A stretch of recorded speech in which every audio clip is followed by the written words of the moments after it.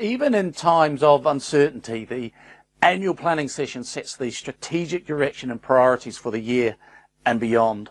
The one-page strategic plan is the instrument that we use to produce this alignment and ultimately get the right people doing the right things in your business.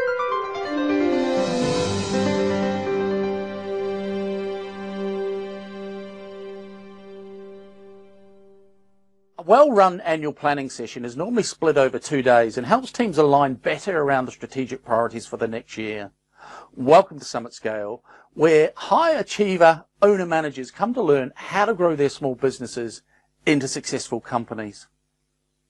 Here's a 9-part agenda for a solid and highly productive annual planning session. Item 1, the check-in.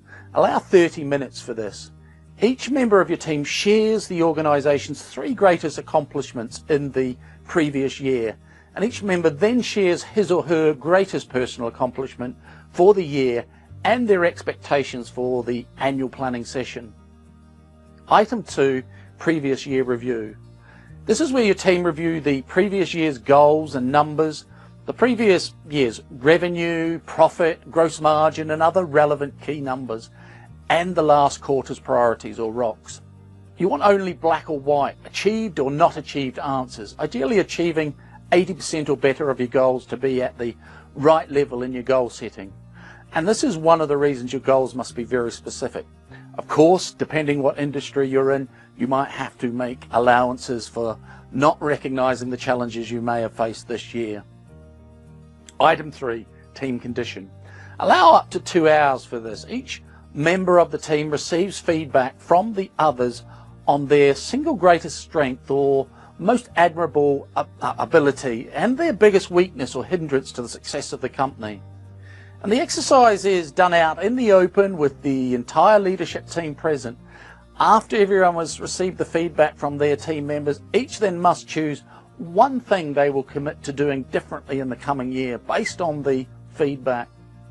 This is a very short, simple, very powerful team building exercise that builds openness and honesty on the team. Item 4, SWOT and issues list.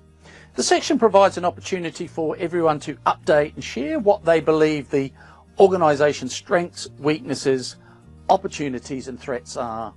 This is the classic SWOT analysis, a management tool for helping an organisation take a good look at itself and clarify its current state, both good and bad.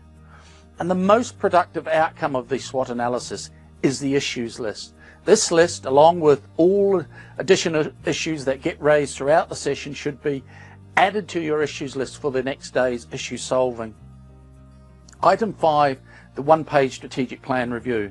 At this point in the session, you challenge the company vision, working your way through the one-page strategic plan. Take a hard look at your core values and purpose. Make sure everyone is still on board with the BHAG, the big, hairy, audacious goal. Where you're not on the same page, you have to discuss and debate it until everyone is in sync.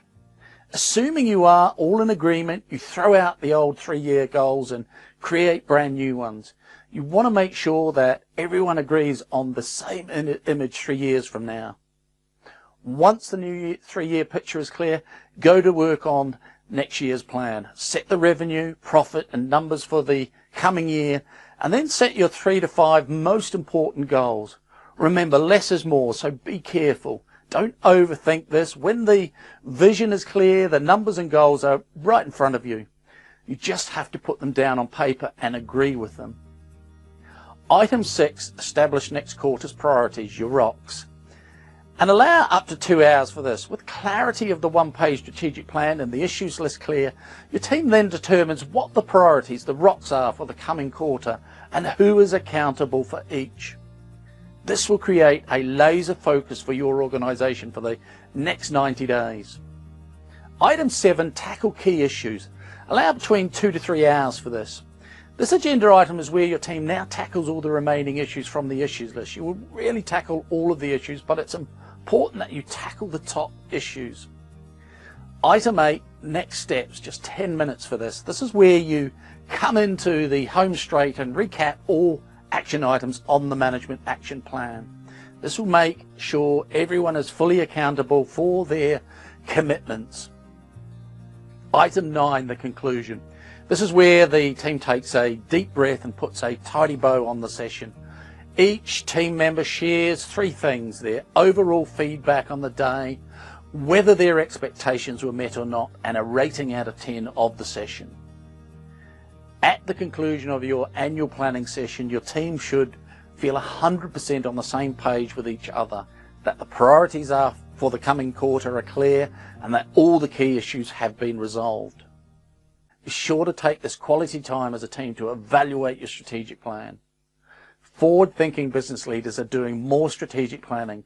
They commit to jumping into this process for the long haul, because that's how you will see growth to a point of breakthrough. If you'd like some help in facilitating your strategic planning session, book a complimentary 15-minute call with me at timewithshane.com. In those 15 minutes, we'll find out if you are good to go on your own or if you could use some help.